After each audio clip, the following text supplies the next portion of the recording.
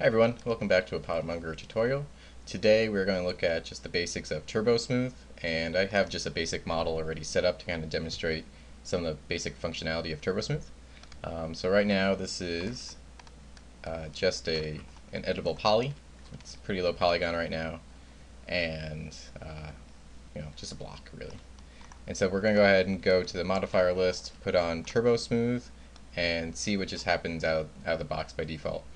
And by default, iterations are 1, and you have some other settings down here. And you can see that what happens is the object is subdivided, so more geometry is added, and it tries to round out between each of the edges. So here's what it is before turbosmooth, here it is after, and really, that's not a great result really for what I'm looking for. I'd like to try to keep this box shape, but then keep this nice cylindrical section, and then give it maybe some rounding and chamfering on the edges, and have it all done just through turbosmooth.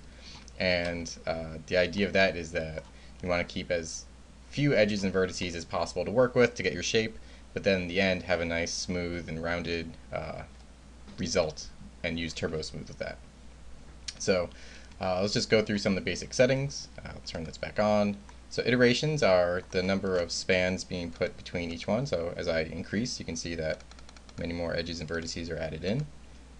By default, render iterations are at 0, and what that means is, so if I have this at 1, I'm just hitting F9 for the hotkey for render, you can see it's smooth in the render, and it's also smooth in the viewport. But say you want to keep it like this in your viewport, so it's low poly, but come render time, you want it very smooth and subdivided.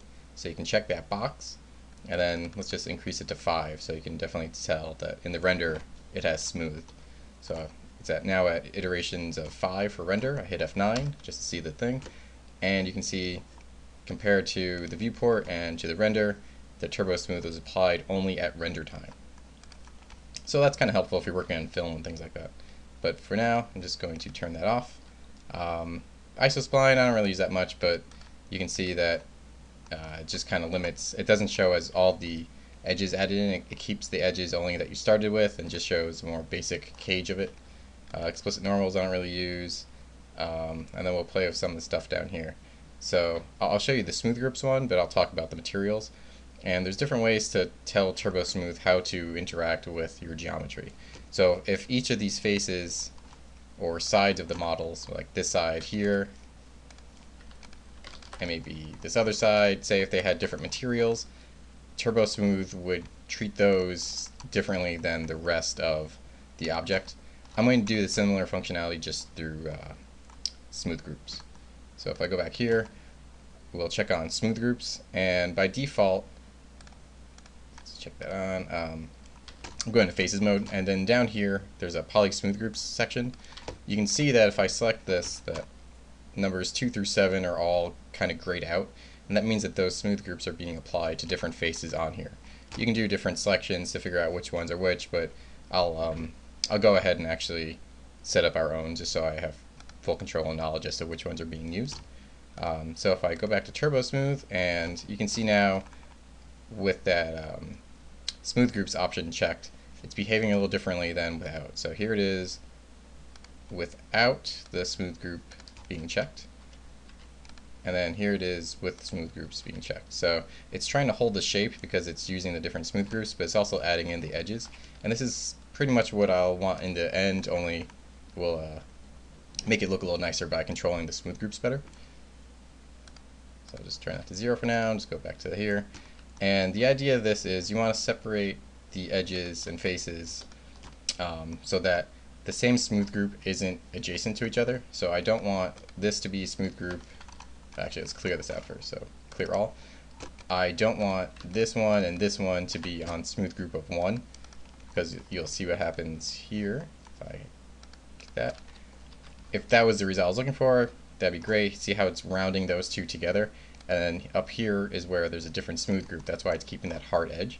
But if I want to keep that box shape, I want to have each of those sections as their own unique smooth group, or at least just not a smooth group that is identical number to the one to its left or right and top and bottom. So to do that, just go ahead and grab some faces. So this will be my smooth group 1. I can also make this smooth group 1, but I don't want this top one or the other ones next to it to be smooth group of 1. They'll get their own. So just smooth group 1. And then these other ones here, I'll make those into a smooth group of 2. This whole top face here, and even this one, can be smooth group of 3.